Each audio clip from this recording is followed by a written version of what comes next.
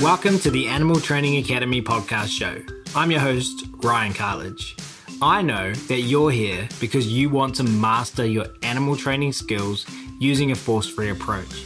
And to handle the variety of challenges you face, you need a broad knowledge and experience base. The problem is, we all get stuck and hit rough patches in our training, which can leave us feeling overwhelmed and helpless. Our mission since 2015 is to empower trainers just like you. The Animal Training Academy has helped thousands of trainers globally to develop skills, gain confidence, and positively influence both animal and human learners. Here's how we can do the same for you. Sign up for our membership waitlist at www.atamember.com. Register when our doors open email arrives and start growing your training skills. Build impactful training practices benefiting you and those you train. So join the waitlist at www.atamember.com. And while waiting, enjoy this free podcast show. We want to see you avoid embarrassment, overwhelm, and burnout. Instead, we want to see you build resilience to setbacks, get more organized, and grow your training skills and knowledge. In short, we want to see you enjoy confidence in yourself as a trainer and lead a fulfilling life, positively impacting the lives of the animal and human learners you work with.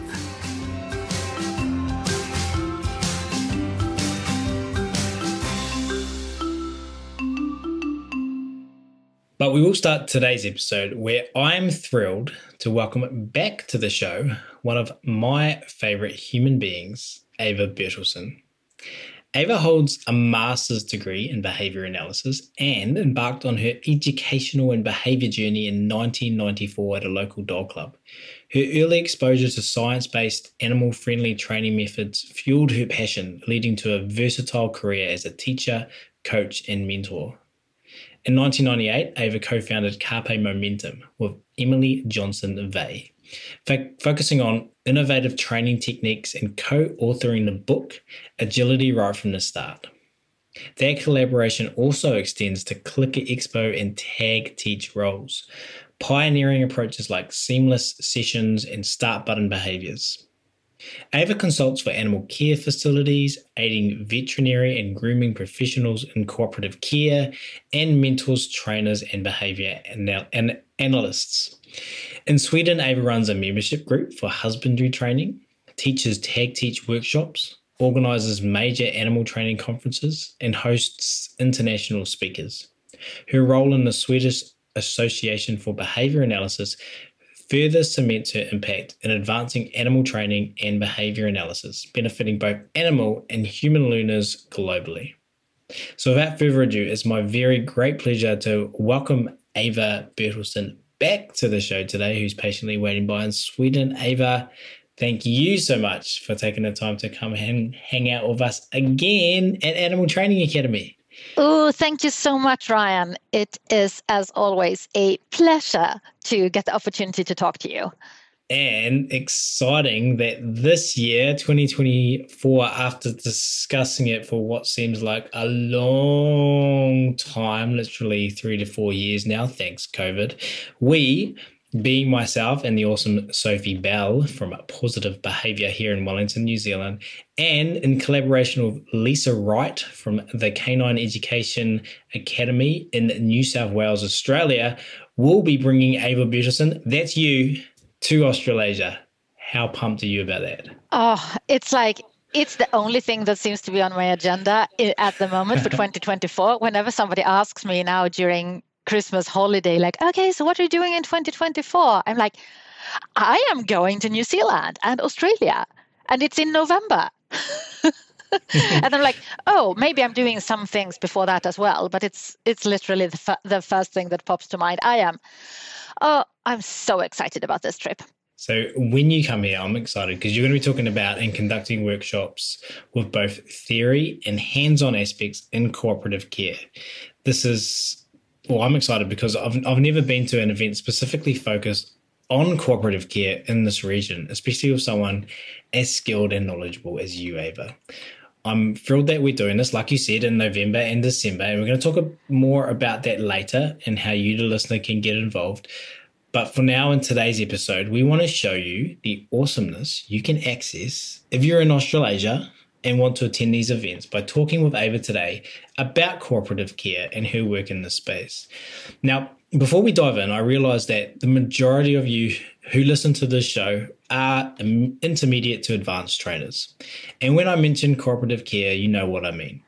But you might be a listener who is relatively new to training, which is awesome.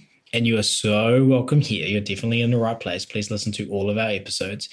And if you're not quite sure what I mean by cooperative care, here is a definition. Cooperative care in animal training refers to the practice of training animals to willingly and actively participate in their own care, such as grooming, veterinary procedures, and daily handling. This approach emphasizes the use of positive reinforcement and consent, allowing the animal to have a choice and control over the process. The goal is to create a stress-free and enjoyable experience for both the animal and the human learner involved, fostering trust and improving overall welfare. Eva, would you like to add anything to that definition? I think it's a beautiful definition. And I think that our focus on the interaction between the animal and the human and the animal and its environment in these situations where we as humans know that there are some things that are needed in the animal's best interest, but the animal doesn't know that. So we can foresee that we need to do this procedure for your health benefits, and it's like cooperative care would be our way to make that an actually, whenever possible, enriching experience and fun training engagement. And when we can't make it fun and enrichment, at least minimize the stress involved and the distress involved. Perfect. Let's dive in and talk about this for the next hour. So buckle in. And before we do, I just would love to know, Eva, because we talked about some dates there, 1994, 1998. So we're going back a good nearly 2024. We can say 30 years now. 30 years now. Oh my! Could you start with us? Yeah. Oh my God. How's that feel? Oh my God! I'm like, yeah. I've been training. I've been in dog training since 1993 now. It's crazy. So who's counting anyway? But it does put things into perspective, and for me, it puts things into perspective when it comes to the area of cooperative care, of training for veterinary procedures, of training for just the everyday life situation of putting on a collar or wiping paws or whatever it is that we need to do sort of to our animals that we can now rather do with our animals. And I know that I was a pretty darn good trainer for other things way before I was an even decent trainer for this type of scenarios.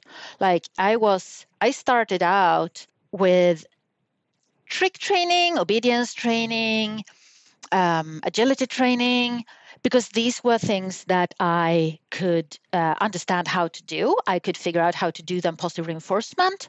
I could use them to build relationships and have a fun time with my dogs at the time. And I would do the best I could under the conditions that I had to extend that also to things that had to do with care. But I can see in retrospect that my skill levels were really low in how to create a stress-free care situations compared to my skill levels using positive reinforcement for getting those obedience championship titles and the high-level agility competition and so on. So it took me a long time. I would say it's since like my full focus has been on cooperative care, I would say, since 2017. Before that, there was a period of maybe 10 years of just beginning to learn as much as I could and doing a lot of training with my own animals. And just it's such a cool topic, and it's so fascinating. There's so many things that we can do. Yeah, just love it. Love every bit of this. And so back in 2000, it's even hard to say back in 1993. Back in 1993 or 94, was the term cooperative care part of your vocabulary? When in your journey, was it 2017? Or was that just when you started to put your primary focus on cooperative care? 2017 was when I decided, like, this is going to be my primary focus professionally. Before that, like the 10 years before that, it would be more of a private passion together with Tisla, my border collie, of, okay, we need to really dig into how to work with this. But it's a good question. When did these terms start to come up? In Swedish, we would call it voluntary handling. I'm guessing, like, I would have seen really great training coming from primarily from the zoo training community from maybe the early 2000s or so. But for me, the translation of that into my own training still took time, and it took time for me to make it a real priority also, compared to all the other things I was doing. But it's it's an awesome question. I don't have an answer. I would guess sometime around 2010 maybe, that the term cooperative care would come up. The practice was around before that, but I guess I have no idea is the honest answer. I'm now super curious to all the listeners of what terms have you heard, what terms have you been using, and when did they come about? We need a little bit of a history in cooperative care training. Yeah. And how that evolved, like you said, from the zoo industry into to other areas, the dog training, horse training, whatever species you're working with. Yeah, because it's such a big difference between knowing that something is there and starting to dabble in it a little bit and really diving into, okay, this is a primary focus. This is something we can actually do. So the listeners of the show might not know, I mentioned it briefly in your bio, you're with the cherished Emily Johnson-Vey, wrote a book, Agility, right from the start, which Karen Pryor asked you to write. So you've got this name, you've got this book, you've got this presence at Clicker Expo, you've got this space, but your reinforcers were elsewhere. Not necessarily, that might not be the correct way to word it, but you chose to focus primarily on cooperative care. So what is so reinforcing for you about cooperative care versus all of these other areas which you're highly skilled, highly recognized, highly appreciated for, and already had a career built up in that space? What were the reinforcers for you over in cooperative care that pulled your entire focus over to that? So partly it would be the practical work with a variety of species. Like I spent a lot of time back in 2010, 2011, 2012 in zoological environment, and then working practically with cooperative care procedures. And I had Tisla, my border collie, where cooperative care was something that we were working on a lot, but that wasn't necessarily easy. So I'll tell you more about, I think we'll dive more into our nail trimming story a bit later. But she was definitely, like, living with her meant that I got a lot of opportunity to practice a lot of everyday life things, including cooperative care procedures. So that was part of it. And then part of it also being, here is this exciting area that I see others doing and being really great at, and that I haven't learned enough about yet. So it's sort of, you see this wow thing that I just want to learn more about. And I guess it came together with working more with other species and like doing these procedures, building that type of behavior. It came together with having Tesla at home. It came together with the competition setting not being as appealing to me for a variety of reasons anymore. So I was just not getting, I was like, it wasn't the primary focus of my life. How can I go socialize on the next agility competition? I had done that for such a long time already. And it was like time to do other things. And it's such a training challenge that it fit very well with just the need for continued development. And also, of course, it fits perfectly with the work that I've done for such a long time in other venues, like working with scary things in the agility field, working with scary things in everyday life, teaching like what Karen Pryor got hooked by our work with the teacher training and how to work with animals being in total control over potentially scary things like noises and movement. It's like I had a lot of background in working with scary or uncomfortable stuff and making that into an enriching part of the training. So that surely also was part of what made the cooperative care area super reinforcing for me to dig into. Awesome. And so working with scary things for a long time, delving into changing your primary focus into cooperative care in 2017 and working across a large variety of different species, which makes me excited to hear your perspective on the next question I wanted to ask you. And that is, what do you think are the biggest challenges? Let's say 3, but you don't have to limit it to 3. You can do more, you can do less. What are the 3 biggest challenges you think that trainers face that you see with all of the workshops you do and all of the different species you work with and all of the individual trainers that you work with? What are some of the main challenges that trainers face with cooperative care and how to overcome these challenges? So the first one that I come to think of would be the training goals. And this comes also from a personal level of coming from areas of training where the goal, the outcome is pretty straightforward. While with my cooperative care training, with our cooperative care training, the goals, the behavioral goals are so multifaceted.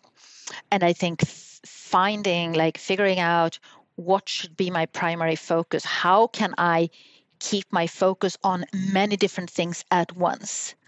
So it's not just about the animal coming over to me standing still so that I can do this eye drop or whatever it is.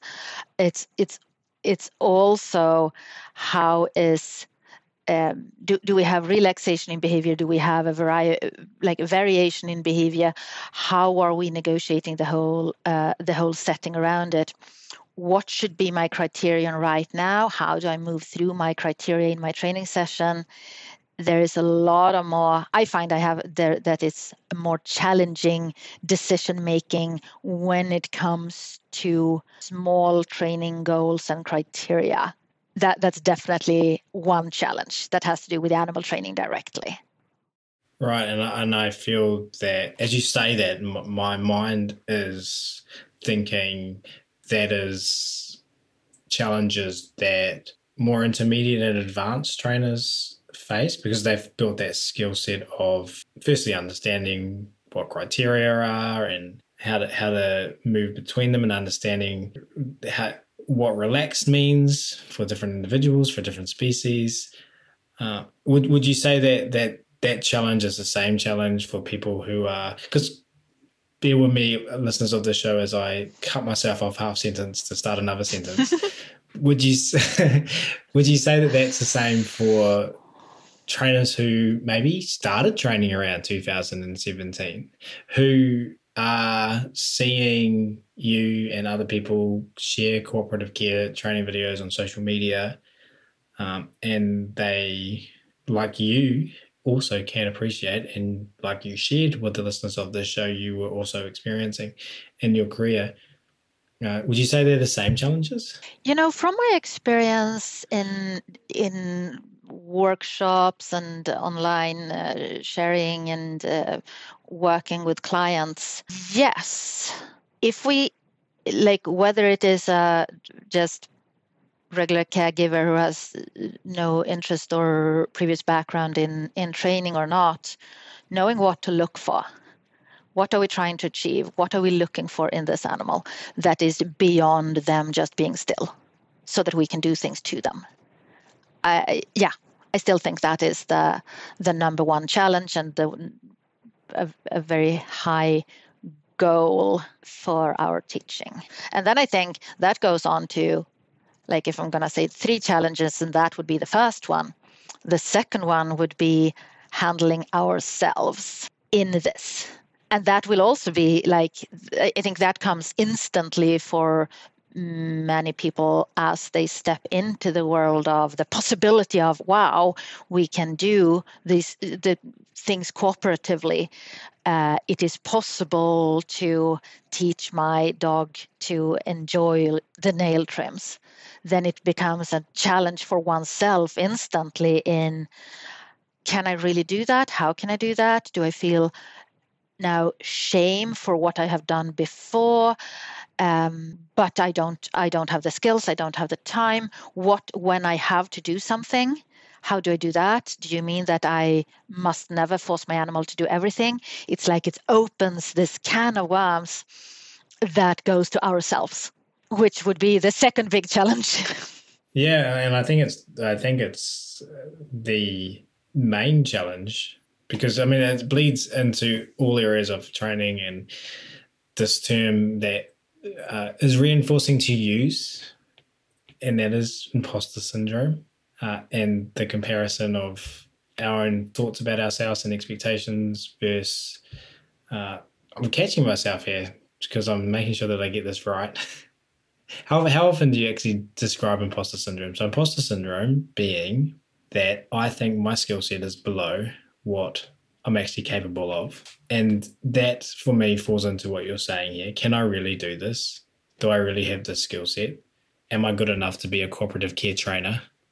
Because I've done all these bad things, and I can't trim my dog's nails now, but I know that my dog's nails need trimming. But I call myself a cooperative care trainer. What am I going to do? That's a huge problem. And I know that many of you listening to the show experience those feelings, as have I.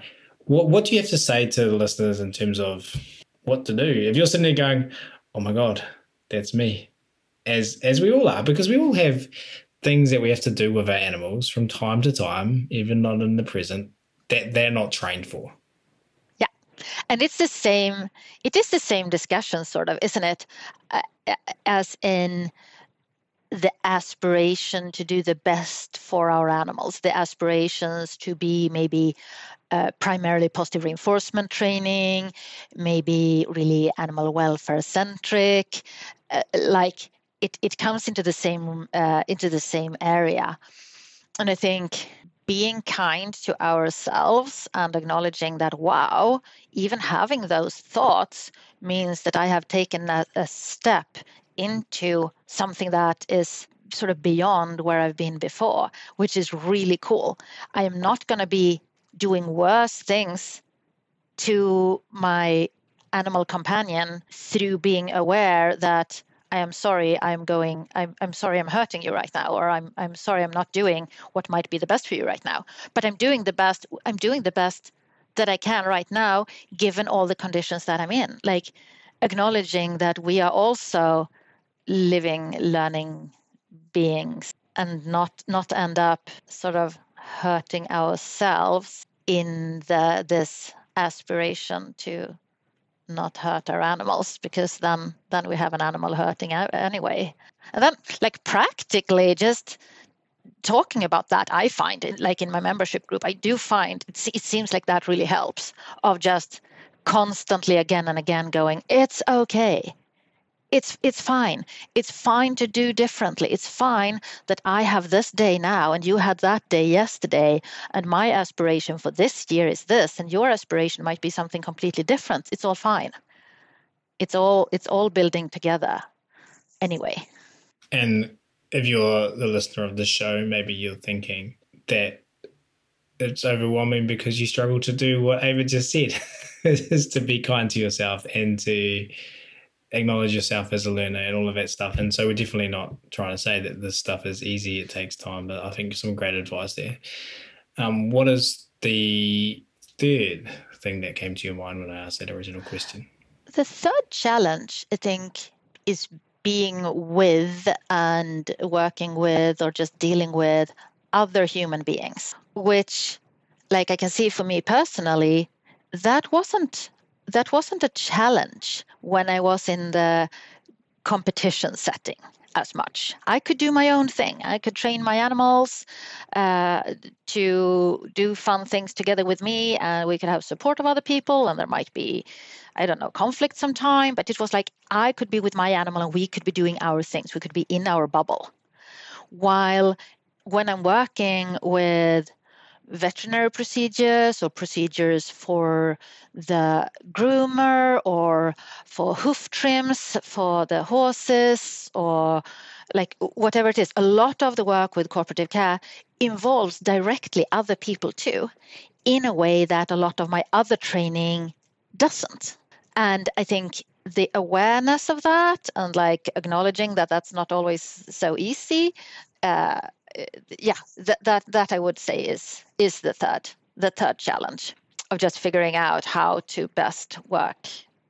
And also it comes to both the other person and my animal together with me and the other person, and myself together with the other person, because like, at least for me personally, my learning history of going to the vet with my animal or being in situations where somebody else needs to do something with my animal. I have some aversive, avoidant behavior learning history in there where I'm like, I don't know what I can do best here. And I sort of just go, I'm just going to try to avoid the whole situation and sort of not say so much and feel uncomfortable about it. And I think a lot of people have that. And that goes, of course, from the professional side as well. And this is something that we're working on a lot of how can the professionals, the vet, the groomer, the physiotherapist, whatever, get the best communication with and like a positive reinforcement experience with me, us as caregivers, and vice versa.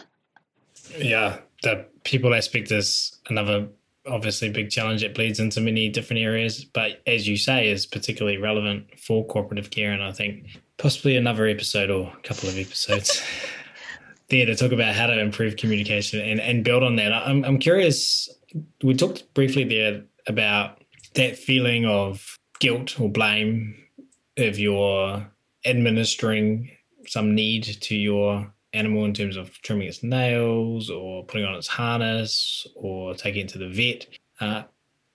And there is some reluctance or fear, but we all find ourselves in positions where our animals need some level of care. And we're in a context where we either haven't trained for that or we're not skilled enough to help that animal at that time, but we need to administer some veterinary procedure, grooming procedure, basic husbandry procedure. How do we balance the need for care with our identification as cooperative care trainers and an animal's reluctance or fear? How do we balance all of those things? So I have to just take a slight detour first and say I've never thought of identifying myself as a cooperative care trainer. It's like it's a new, that's something you could actually identify as. Of course it could be, just as you could identify as primarily positive reinforcement or whatever. But I think this is a challenge that everybody faces. Like and this is one of the cool things I think about cooperative care or about working with helping people with veterinary and husbandry procedures.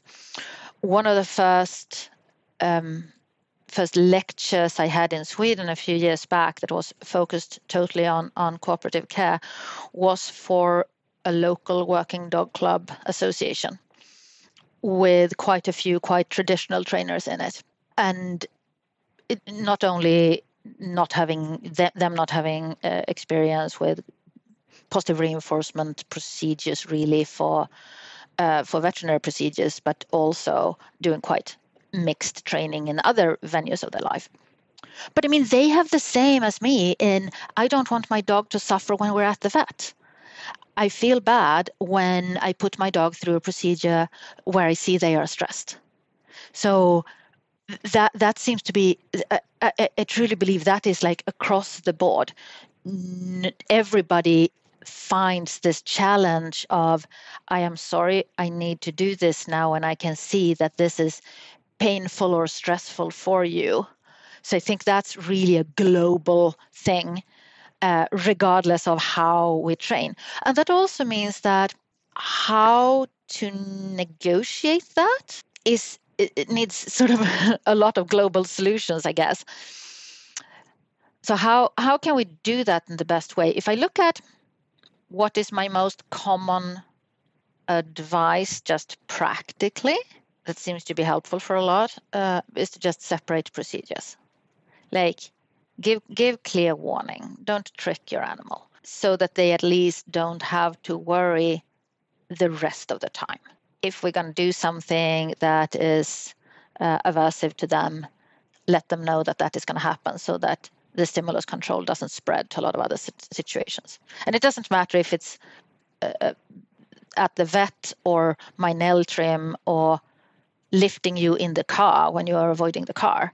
Like for all those scenarios where we shift into something aversive will happen now, and there is no real way for you to avoid it, to just have clear stimulus control for that.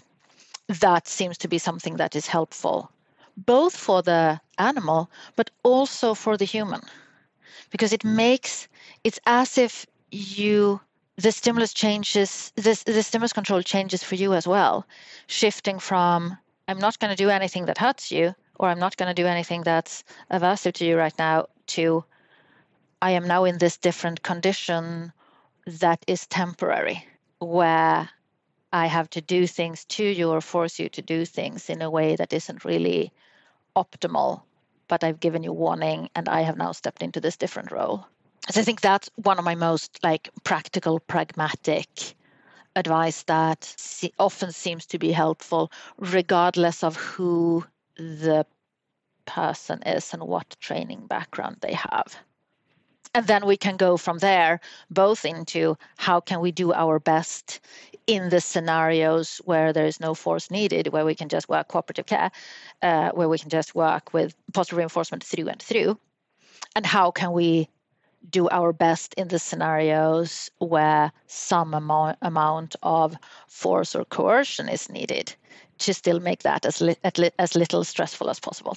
But for me, I find it helpful to sort of differentiate between these two.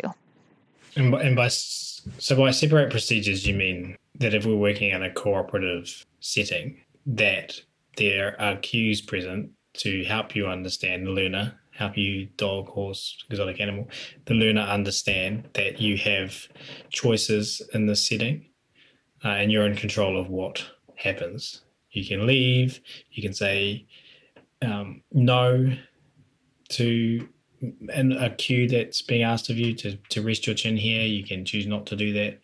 And if you choose not to, we're not going to proceed. To separate that into, we're not going to offer, those cues aren't going to be present here because actually this is going to happen. And so changing as much as you can to help the animal understand that it's separate to the conditions where it has the choices and control. Does that fall into what you were saying? Or yeah, were you saying I'd say that falls into that, of having something that is separate. And it can be as simple as when I was working agricultural high school and there were rabbits at the facility. And usually there would be procedures where students would go pick up a rabbit and get it into your lap and then do a health check.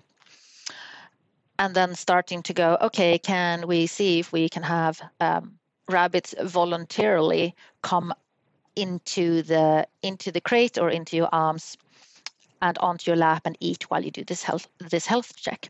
And then the assignment that they had for the lecture, it wasn't my lesson. I was just there helping with them with some of the procedure. So the assignment still included, you need to do a health check on this rabbit, whether the rabbit is in on that or not. And then how can we negotiate this? Okay, so one way we could do was just, start with just offering treats, see if the rabbit joins you. If it doesn't, and you decide that, okay, I now need to shift from asking you through giving you treats and see you have freedom to avoid, and change conditions into, I'm sorry, I will now grab you and put you in my lap. Just add a 2-second or 5-second step away. Take the treats away, step away, say out loud to yourself and to the rabbit, but mostly to yourself, now I have to. And then step forward and do whatever you're gonna do, whatever that procedure looked like. Like any minimal break where you go verbalize to yourself, now I'm changing this, now this is what will happen.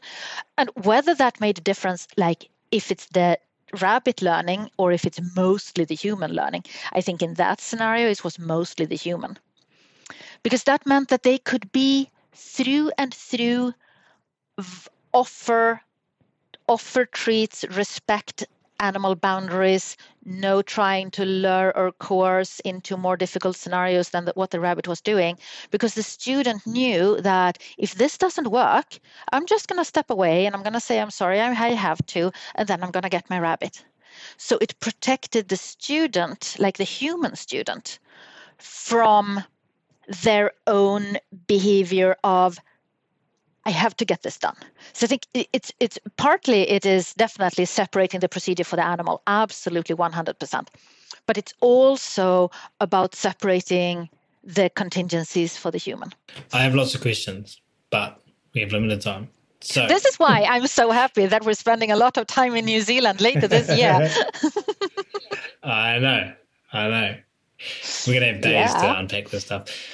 I'm curious. Something else I wanted to talk to you about today is we recently had Hannah McGee on our show talking about assent, and we've talked about consent a lot.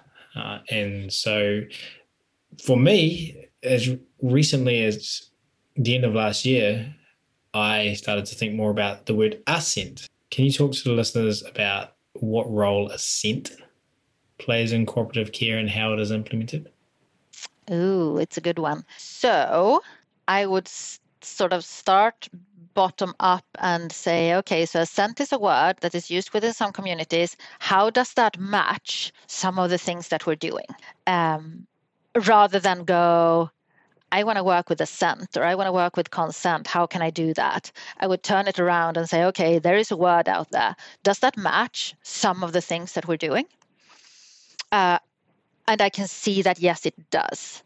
So assent is a word that's used for the individual that cannot give legal consent. So legal consent is like a law enforced term that a small child or a non-human animal cannot do that legally. So then the word assent has developed.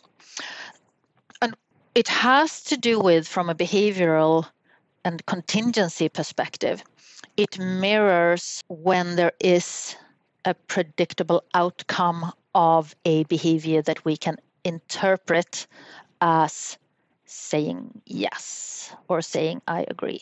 So what does that mean? Well, that means that it is behavior that has a consequence history of that matches the outcome that you're going into now, which is the exact same thing as what, from as far as I can see, the contingency that we long time ago started talking about start button behaviors. It comes under the same umbrella. It describes the same contingency, where the behavior that we label, that somebody would label yes or I agree or consent giving behavior, requires experience with the conditions that comes next. And so with cooperative care behaviors, we are asking for consent. If we, for example, say, this is a question because I don't even know if I completely are skilled in articulating the difference between the two. We're asking for consent if we ask for, let's say, our dog to come and offer a chin rest to do an ear clean. So come rest your chin here and I'm going to clean your ears. And then we ask if that chin rest has previously, when it's been previously offered under similar conditions, you have been cleaning the ears. So the behavior, the reinforcement history for the behavior or the consequence history for the behavior would include ear cleaning. I put my chin here and ear cleaning happens and treats happens. And then once the chin is rested, though, we don't stop asking for consent. So whether we call it like this, I find this so tricky to put the words in there, because I'm like, I will jump all the way out to, is our time best spent figuring out whether what we do match the verbal criteria for the word assent or consent or not? Is that verbal matching in our absolute best interest? And I think reason for me going there, which might not, I don't know, that might be totally unhelpful, but I know that Emily and I, with our start button behaviors, we have like been dodging the word consent constantly since it started showing up. It's like, it's behavior, all of it. It's behavior with reinforcement history. And just like request behaviors, I do find it helpful to differentiate between request behaviors where the maintaining reinforcer is to get what matches the behavior. Like my dog can ask for water through pouring her water bowl and then she gets water. She can bark outside the door for getting in. That's like one category that I find helpful to just have, like, those are behaviors. It's still just behavior for reinforcement, but it's sort of a category of behavior that I find helpful. I also do find it helpful to have a category of behavior or a category of contingencies that there is a predictable outcome of this behavior that includes some other events that are not the maintaining reinforcer, but they are part of the consequence package. They are part of what happens when you offer this behavior. And that is, from my understanding of how the word assent is used, that will be like that there is a match there.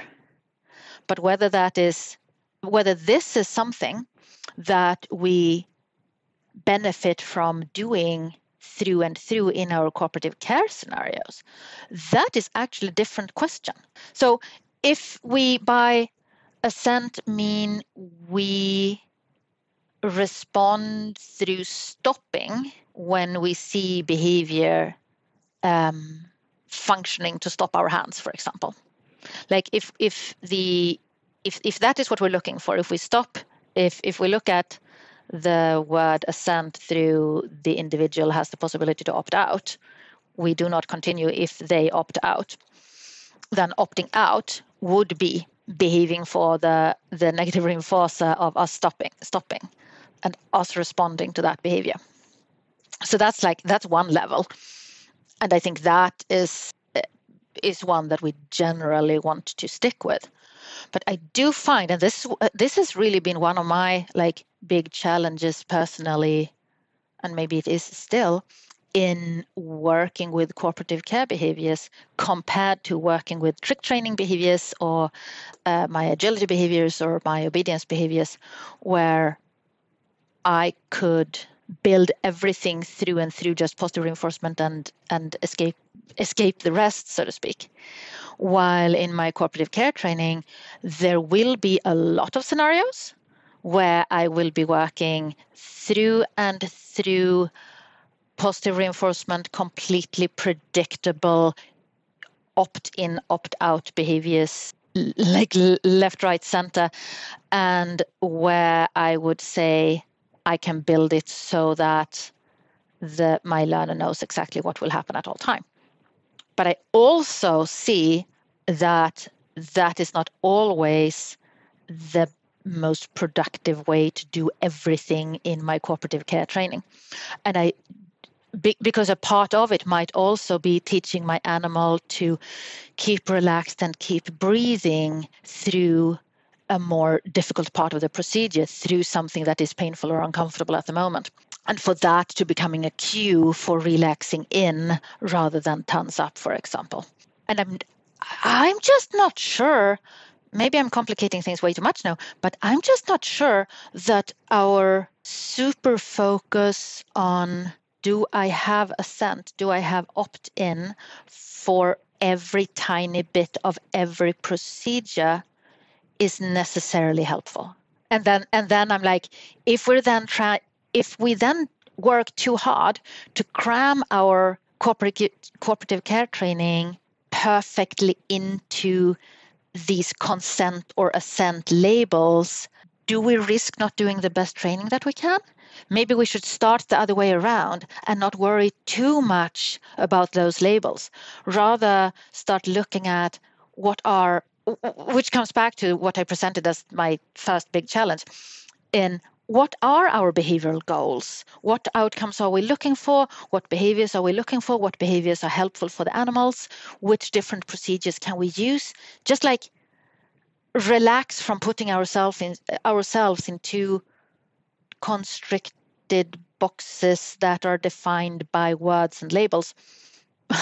Just sort of shoulders down, and let's go see what we can do with the training, or what might be most helpful.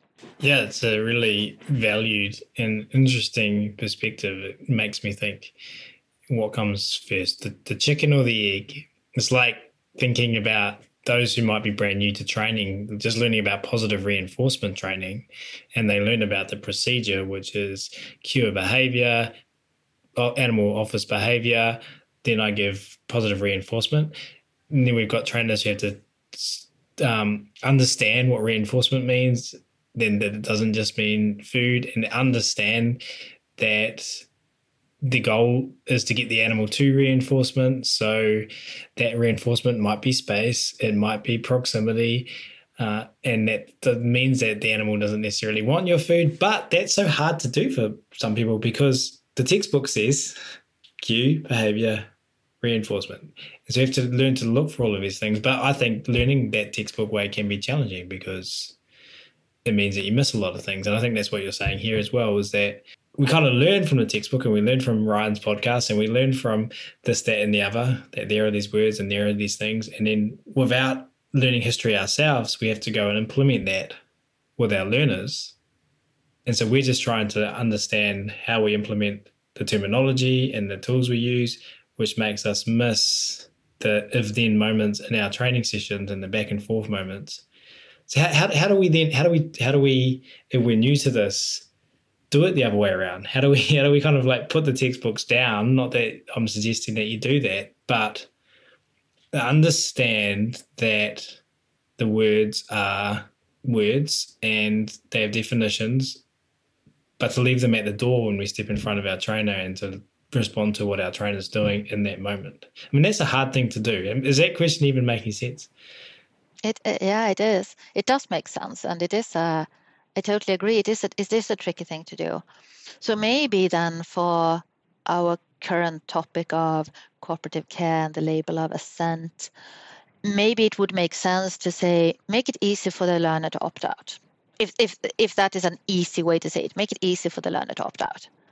And then if we can do that, and then we can figure out the rest. If we can, from that framework, just go, okay, so how can I teach the behaviors that I would like to teach? How can I get relaxation? How can I get movement? How can I get coming toward me? How can I get positioning yourself? How can I get relaxation and around all the equipment? How can I get my equipment and my hands moving and all of that become cues for behavior for positive reinforcement rather than motivations for avoidance? Like, get at it from that end. Maybe for me personally, it has been like super helpful to have the make it easy for you to opt out, and then I have to do the rest. And if I can't let you opt out, if I cannot let you, if I can't make it easy for you to opt out because I have to do something, then I just made it easy for myself and went, okay, then I'm gonna have some kind of warning to differentiate it for me. And so that comes to this, I'll share with you where my thoughts are and bounce them off you and see what you throw back at me, is that comes back to the trainer and what their reinforcers are. So let's say that I'm watching cooperative care on social media and I've learned about it from this podcast and this webinar, and I'm going to go implement it. Then my reinforcer, depending on how you as an individual human being and your learning history with training and cooperative care or whatever area of training that you have spent the majority of your time in, your reinforcer might be, I get the behavior, and I offer the reinforcer. Or I get the behavior. If I get the behavior, I'm going to leave that session feeling good about myself. Yep. Right? I'm reinforced. And I want to do another session. Whilst if my animal's opting out, that might not match my expectations about what I wanted in terms of my training, and I didn't get reinforced for doing that session just then. Even though your animal, it was easy for them to opt out, which is what we want. The thing I wanted to make myself feel good about myself is the animal doing a chin rest, or the animal offering the paw, or the animal put its head in the harness. So maybe it's about us, and how do we as trainers look at ourselves and understand what our reinforcers are, and that the reinforcer is getting an animal to reinforcement, and that doesn't always mean doing the behaviors that you ideally want the animal. Yeah, it's about building reinforcers for ourselves and other humans, right? Like, and it totally goes together with, again, this what are the goals of the sessions when we look at animals? What are our criteria for successful training for ourselves? Where listening to the, like, reinforcing, tossing a few treats for the dog that backs away, and go, yes, I saw that. Did you see that I saw it? Did you see that he was pulling his ears back and I took my hands off and then I tossed a few treats over his head? Did you see? That was really cool, wasn't it? And did you see what he did next? Then he just relaxed his body again and he came over again. How cool is that? Like, building our reinforcement history, and I think building social reinforcers within this, I think is super important and super valuable. And I'm pretty sure if I look at myself, like, that bit required a bit of social reinforcement. It wasn't instantly reinforcing for me to listen to take my hands off or to stop. And it's, I mean, honestly, that's something I can still struggle with, of really noticing and instantly moving away or stopping what I'm doing, even if that is within my training plan to do. It's in what I am striving to do in that moment. There are still instances, especially if it's a situation with my own animals and where I'm in a, like, urgency mode, the stimulus control of that can still be a little bit weak sometimes. And I think being around other people and having these conversations and saying, yay, look, we see these behaviors and we do this, and it's a good thing, and see what happens next is that our animals comes back to us again. because it's a delayed reinforcer, right? It might not be, if my reinforcer is to get the nail trimmed, or to get the collar onto the dog, or get the dog into the car, or feel this horse's hoof in my hand, or get the rabbit onto my lap. If that is my reinforcer, then responding through backing up, if my animal hesitates, that scenario of my animal now being further away from where my reinforcer is, like there needs to be built a reinforcement history for that, because the actual reinforcer comes later. The actual reinforcer that will hopefully be my observation that this helps my training long term.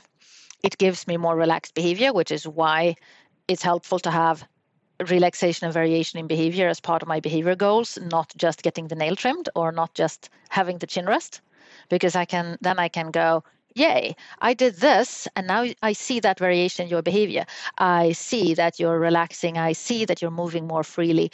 I see that you're breathing differently now that I took my hands off. So it actually does come together with the behavioral goals again, which will be reinforcing for me if I see behavior that matches what I'm looking for. And then if I'm looking at more different things, then I will get access to more reinforcers also from the scenarios where I back up, so that the reinforcers that my animal is giving me through their behavior, like seeing, yay, I see behavior that I'm looking for, is not just, yay, I see behavior I'm looking for, I get to do things, but also, yay, I see behavior I'm looking for, I see the relaxation, I see the body shift, I see all of that. I have so many questions, but no time to ask them. On this episode, I got plenty of time to ask them in November. I got days to ask them in November. Oh, my God. Ryan, you know that you are a little bit at risk here, right? Because me just moving to New Zealand. Hey, man, I got a sleep out the back. It's got your name on it. When are you coming? Are you going to move here in November or now? Come. Well, given the weather here right now, I might.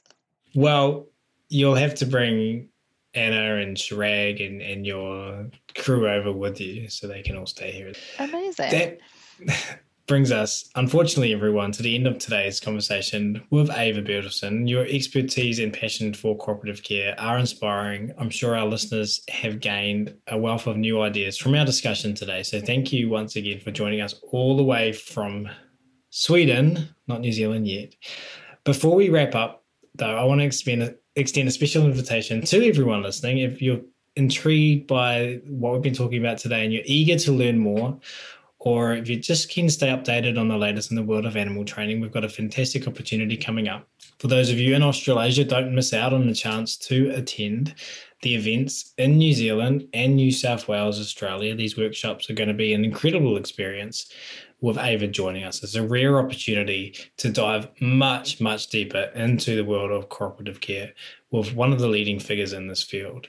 So to find out more about these events, we'll be posting links on our Facebook pages. That is Animal Training Academy and Positive Behaviours for the New Zealand event, and Canine Education Academy for the Australia/New South Wales event. So you can find details for both the New Zealand and the New South Wales events there. Make sure to follow us on Facebook to get the latest updates and information. Additionally, we encourage everyone to join our email list. So signing up for those newsletters is the best way to stay informed.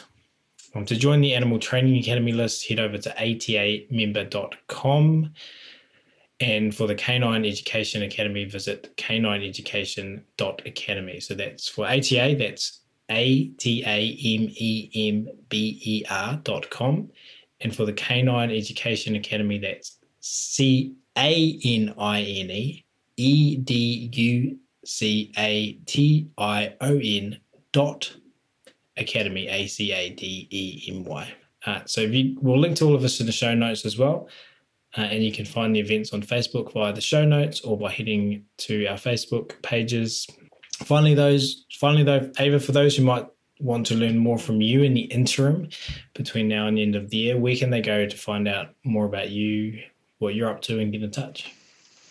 So you can find me at evabertilsson.com, and through the website you can also find the web shop with webinars and other things.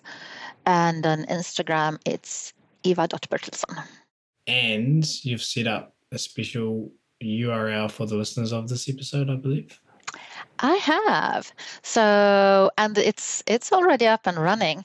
So we just did a page that is, the URL is evabertilsson.com/ATA with some bonus material for you guys, cooperative care bonus material, just for the listeners of this show. Wow. Well, thank you so much for that. And head over to there, evabertilsson.com/ATA. We will link to that in the show notes as well. It's very kind, and it does officially bring us to the end of this episode. So, Eva, thank you so much again for taking the time to come and hang out with us at ATA. Thank you, Ryan, and thank you, ATA community. You're absolutely amazing and such an inspiration. It's so cool to be involved in this community. Love it.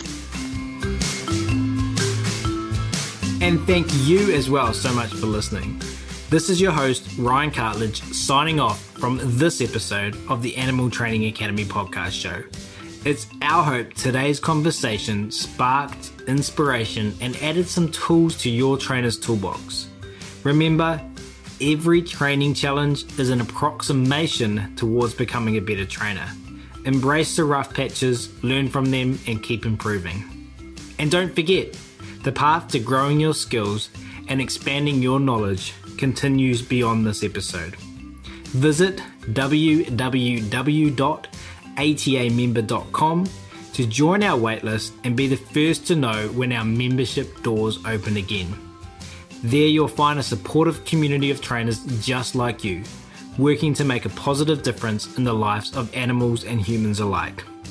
Until next time, keep honing your skills, stay resilient, and remember, every interaction with an animal or human learner is your opportunity to create ripples. We're here cheering you on every step of the way. See you at the next episode.